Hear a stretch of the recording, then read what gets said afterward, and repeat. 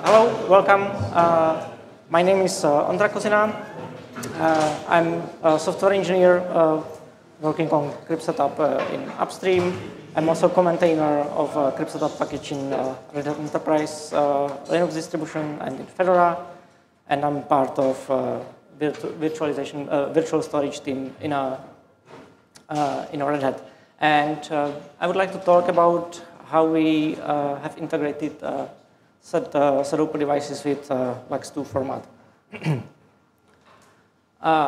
First, what is self-encrypting drive, basically in the scope of this talk? It's a block device that needs to be compliant with a trusted computing group Opel version 2. Standard, which is quite a long document describing a lot of features that set-open device needs to basically implement. It's a quite complex document. Also, there are many features we are not interested for the purpose. We are not interested in for the purpose of this talk. And we, on purpose, we basically cherry-picked only very limited set of features from that standard for a cryptsetup use case. It needs to implement cipher in hardware. Both key length variants are basically supported. The disk encryption key, that's how they call basically a volume key or media encryption key in that Opel 2 terminology, is sealed in a device. It's generated by a random number generator, also sealed in that device. So the key lifecycle is completely managed by that device in hardware. And also, disk encryption key should be protected by an authentication key or a so-called PIN in the terminology, which is basically a secret user needs to provide when he would like to unlock such device. Okay. Now, a short history of a cryptsetup community pushback against this feature. Why we were basically for a long time against any integration with a hardware-based encryption in open devices. First of all, cryptsetup is and always was associated with software-based full encryption. By definition, it's an open source project, so the source codes are open. They are available for audit, for a security audit if someone would be interested. Bugs are very easy to find and fix, and so on. On the other hand, the hardware-based encryption in a firmware or in set-open devices is a completely different story. There's a nice paper published in, I believe, 2018. It's called Self-Encrypting Deception that described many issues with those devices. Just a few examples. As I mentioned, there's a random number generator in the device that's used to basically generate the disk encryption key. Some of those random number generators were basically not suitable for a cryptography grade. Sometimes in some examples, I believe the disk encryption key was basically constant. Sometimes they found that basically, even though that there's this authentication PIN or a key that should be used to basically unlock the disk encryption key. So sometimes that key was used only as an authentication, but the disk encryption key itself was stored in a plaintext in the device, so also not nice, and so on. And there's a general problem that basically, even though the standardization document describing the set-open device is quite verbose about what features those devices need to provide, it doesn't publish basically any information on a crypto scheme design and how it should be done in that Opel device. So just an example. We believe that, nice word. We believe that the authentication PIN should basically enter some key derivation function to derive a key encryption key that's used to encrypt the disk encryption key. But it's not specified what key derivation function needs to be used. So, for example, some devices probably use PBKDF2. Some devices are using some proprietary closed source algorithm, which is basically impossible to audit, and so on. And most notably, this was basically a technical blocker. Those previews are basically a sort of approach or approach problems. There was complete lack of higher-level API for managing set devices. So this means that we would have to either use some referential implementation in user space, but all the packages that were used to manage set-up devices were unmaintained, buggy, basically problematic. So we didn't want to link to those libraries or adopt that code. So what we would have to do before is that we would basically have to implement a very low-level protocol that's used to communicate with set-up devices. It's either NVMe security commands, passed over IOCTLs, or SCSI security protocol commands. And we would have to basically construct a byte stream representation of configuration tables that are used for set-up devices. So we would have to establish a session, basically construct that byte stream and so on. So we would have to implement a lot of code that we basically didn't want to have to maintain in a libcrypt setup. And there are more issues. For example, it's very difficult to identify a set device in a locked state. I mean, from a perspective of, for example, system or bootloader. Usually, you like to read the information about block device, for example, from a block layer exposed via sysfs or whatever. But for a set-up device, if you want to know about the state of that locked region, which is called locking range, you would have to pass the special IOCTL call, which requires authentication. Not nice. Also, the locked region basically returns I/O errors if you try to read those regions or write those regions, which in the worst case might, for example, trigger a controller reset on the device on the system because the device returns I/O errors, right?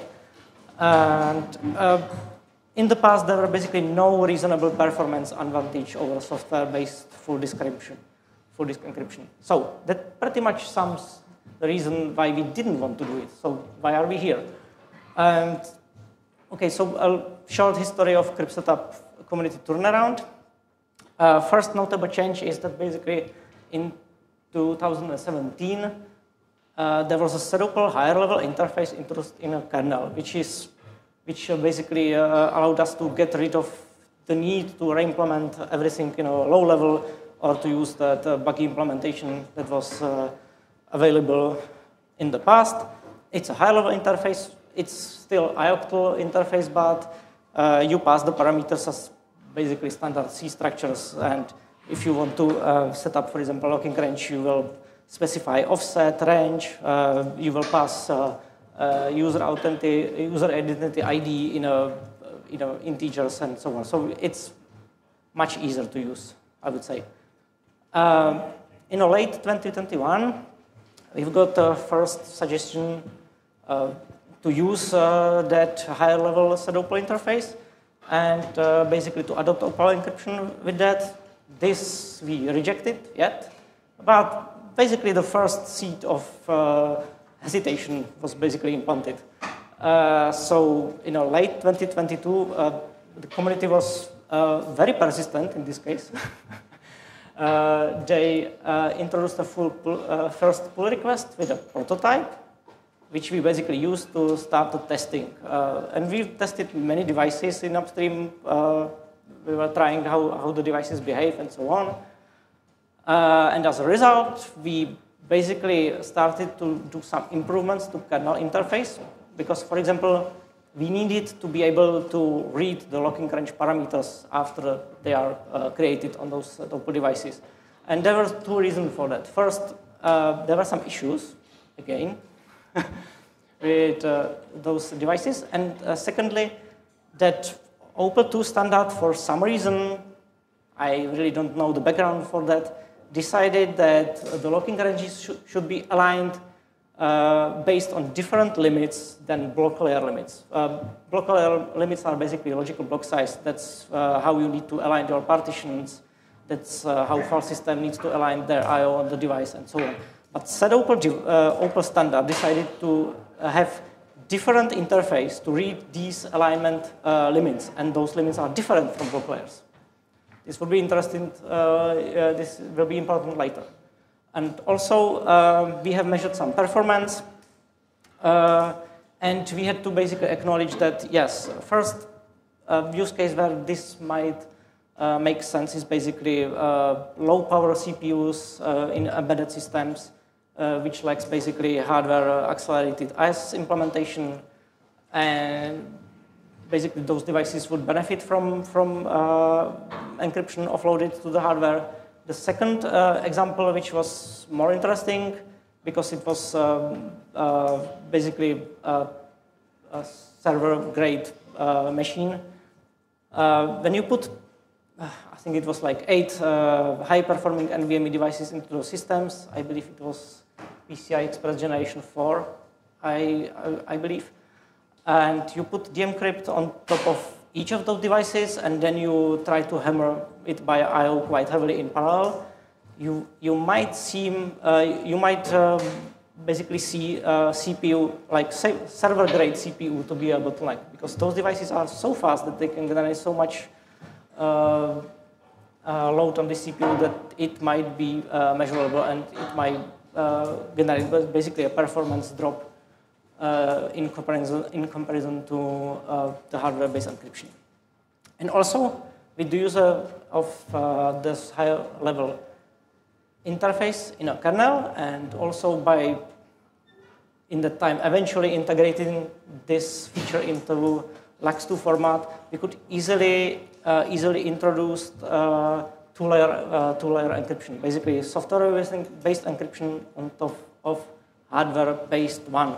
And cryptsetup would basically serve as a single point of control to manage those devices and the encryption. So we are moving to a final implementation for the LUKS2 Opal extension. Again, as I have said, we used a very limited subset of Opal features. We were basically only interested in setting up locking ranges so that we might basically pinpoint some area on the device that needs to be encrypted by the hardware. We create user authorities, which are entities that we assign to created locking range that might have rights to locate, unlocate, and so on, basically to read the data stored there. That user authority has a PIN, or that authentication key, which we store in a LUKS2 key slots and protect it the same way as we basically protect volume key in a software-based encryption, even though it's not really the disk encryption key. It's just a secret used to unlock that disk encryption key in the Opal device. And Opal locking range is basically represents a new data segment in LUKS2 format. Data segment that's a metadata that describes how we handle the data area beyond the data offset specified in LUKS2 metadata. So we have added 2 new segments. First is used in a hardware-only Opal encryption, and second is used in a software-based encryption stacked on top of the hardware Opal. You may use as a device backend. You may use partition or a whole block device. We support both. You may use up to 8 partitions per device due to the limit that there are up to 8 locking ranges that are configurable freely. It's available since cryptsetup 2.7, which was released this year, but I would strongly recommend to use the latest version, because we were fixing some bugs in our code base, and we have added some workarounds on a faulty or buggy firmwares in those Opal 2 devices. We aimed for basically full compatibility with LUKS2 devices, because another nice advantage of basically adopting the hardware Opal encryption into the LUKS2 format is that after you create such device, it's basically a LUKS2 device. Every software built on top of LUKS2 or libcryptsetup should work basically out of the box. We do not change the way how you unlock the device. It's still the same cryptsetup open command or libcryptsetup API for device activation. So as you can see, there are only two new options in a LUKS format command. One for hardware-only encryption, the second for stacked encryption. And cryptsetup erase is basically used to tear down setup locking range so that you can use that device region freely. And also we have added basically a full hardware Opal factory reset, which requires PSID, and this basically reverts the device back to a factory setting and completely disables the Opal encryption subsystem in that block device. There are only two exceptions we do not support currently.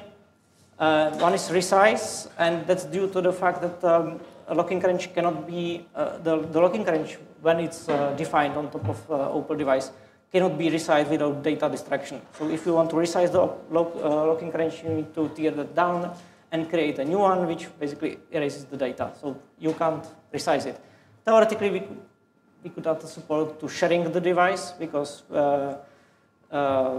you may map a smaller size of the existing locking range, but we said, okay, unless there's a strong demand for it, there's no reason to do it. Also, re-encrypt command doesn't work currently because there's no way how to change the encryption parameters of that locking range without erasing that.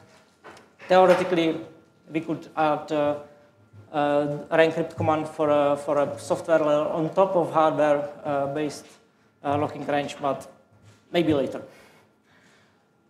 And this is how it looks, just a short schema which describes how it looks after you basically activate the device. As I said, you may use a partition or a whole block device. In the beginning of the device, there's a plain text area with LUKS2 metadata, as with ordinary LUKS2 device. Then we define a locking range, that's the area protected by hardware.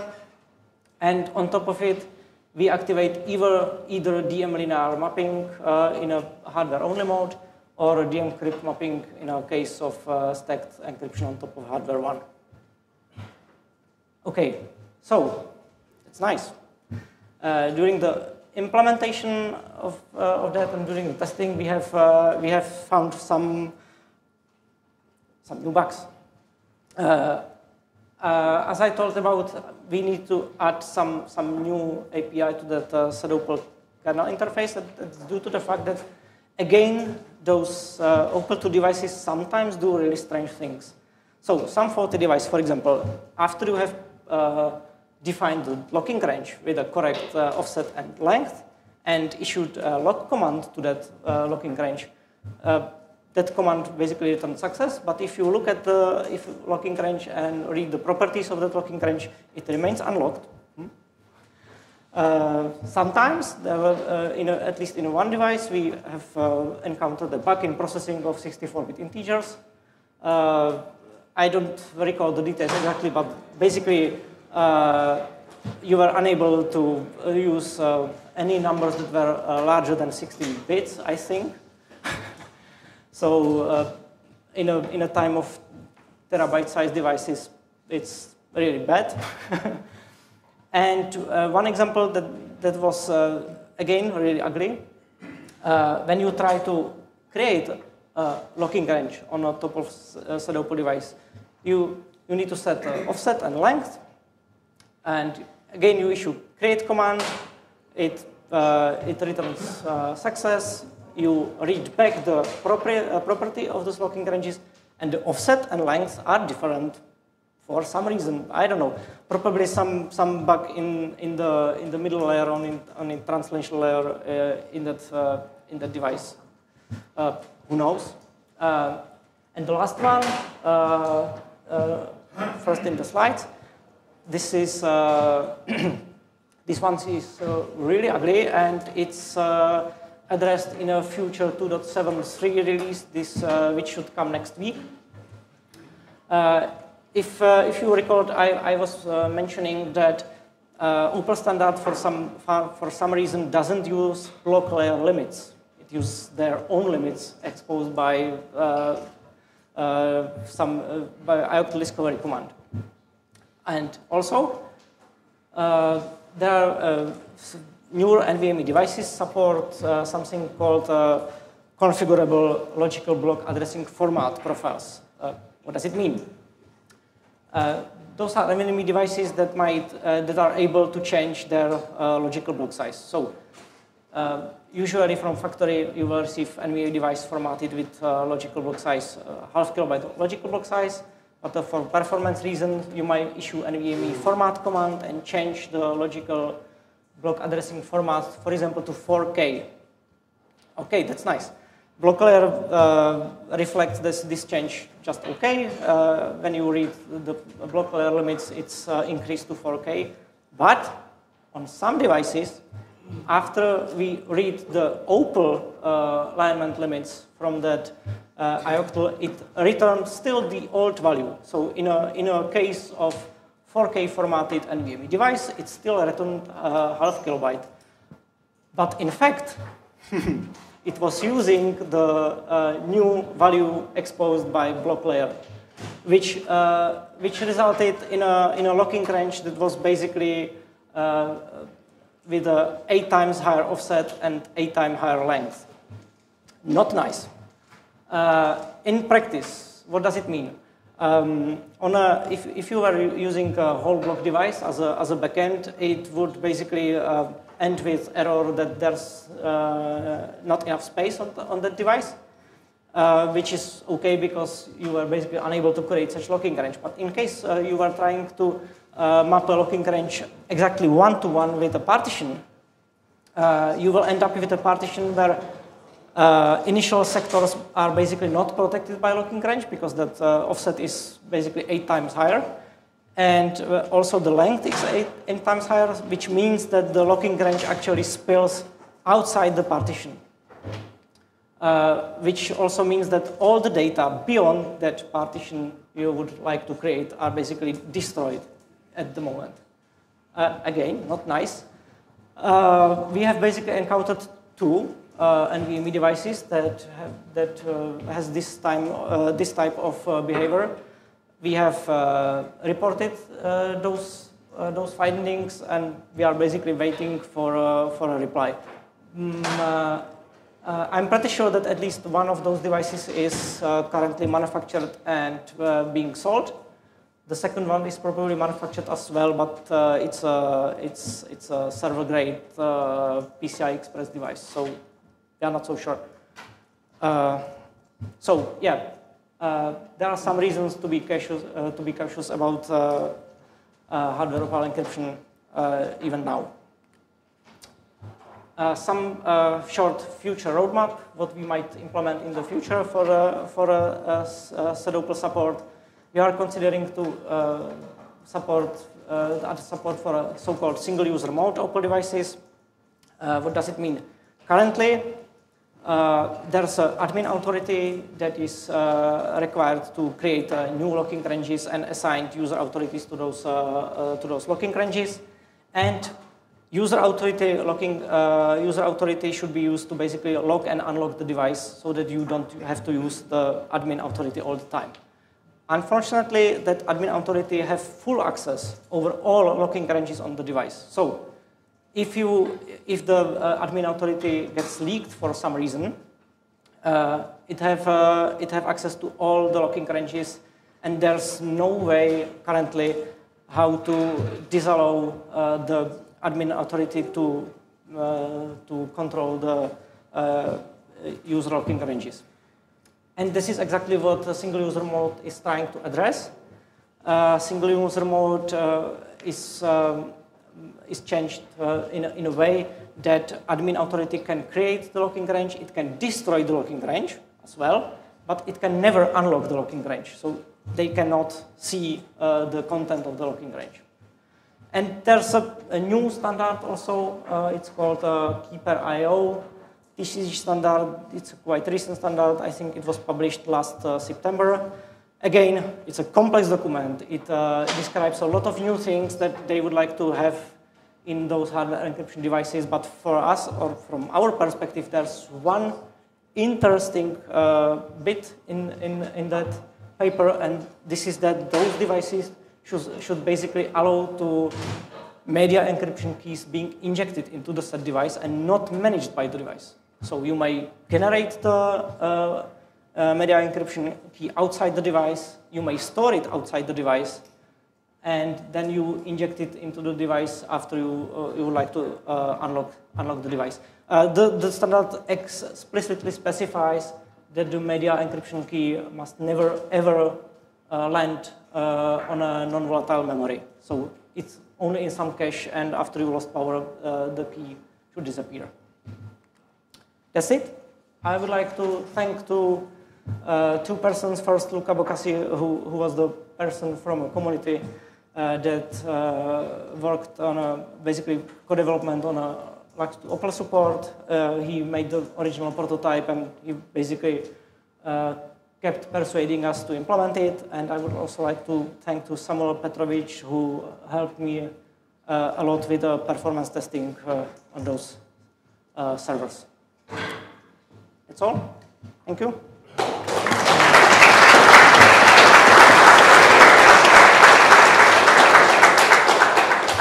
Any questions? Okay, go ahead. So you mentioned that there wasn't an observable or like a big performance impact. How did you exactly measure the performance? How did we exactly? Okay, I don't have it in the slides. Maybe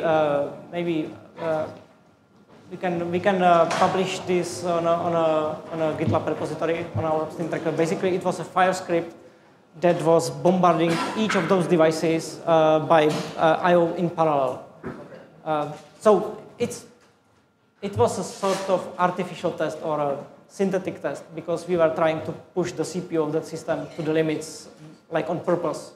It's not a real workload we would be aware of, but we wanted to prove that there might be a use case where this makes sense, because even the server-grade CPU will basically become a bottleneck.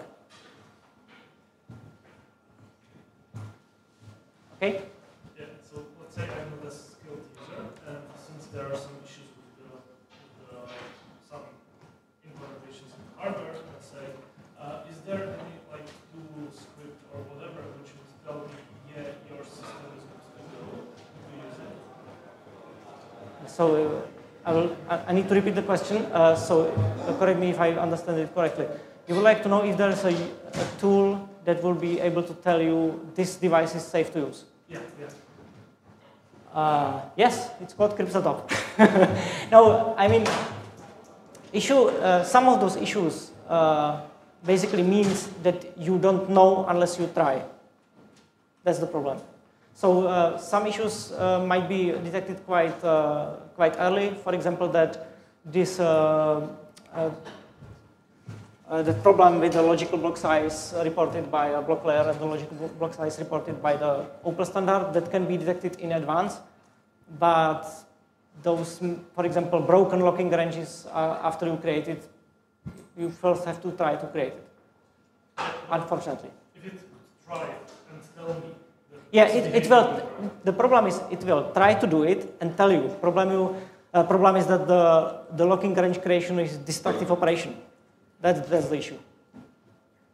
Even with the destructive nature, like I'm a stupid user, you know. Not destructive with regard to data. Yeah, I know. Yeah.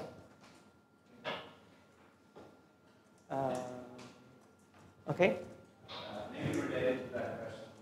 You obviously tested a couple of implementations, a couple of hardware pieces. Yeah, various vendors, various devices. Yeah, can you publish a list of those where you know that they're buggy, and publish a list of those that you tested and didn't find buggy? Yeah, most of the bugs I was mentioning are mentioned in that self-encrypting deception paper. And those new findings we reported we decided to first report it and see if they respond. If they do not respond, we will disclose that information as well.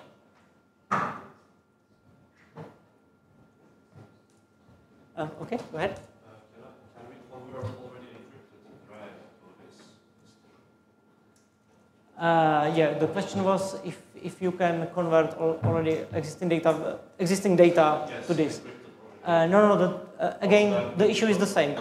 The creation of locking range is destructive operation. So all data on the blocks that you want to protect by a new locking range are basically wiped. Yeah. If I say I want to have support for S3 sleep, how would that be implemented with cryptsetup? Because currently you have setutil and you just basically pass the hash and keep it somewhere in memory, right? And then you should basically the power to the SSD and then you unlock it. It's a very good question. Answer will be quite long. I don't know how much time do we have. Yeah. So the question is if we have a support for S3 suspend. Okay. Two things. We upload the when we activate the locking range, we issue that bit that basically caches the key and kernel keyring. So if you suspend your laptop with an active cryptsetup device and you resume the laptop, it will work. The device will reactivate itself on their own. If you issue LUKS suspend command, which is basically supposed to suspend the encryption, we will erase the key from the kernel keyring. We will overwrite it. So unless you try cryptsetup LUKS resume again, the device will not come back. So we are basically destroying the key in a kernel keyring on purpose during LUKS suspend. But if you do not do LUKS suspend, it will come back online just fine. Okay, do we have a time?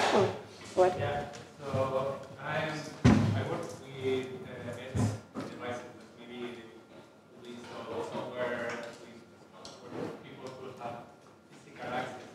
And I was wondering if the protocol layer that talks to the physical device has any means of protecting the pins. If you are going to unlock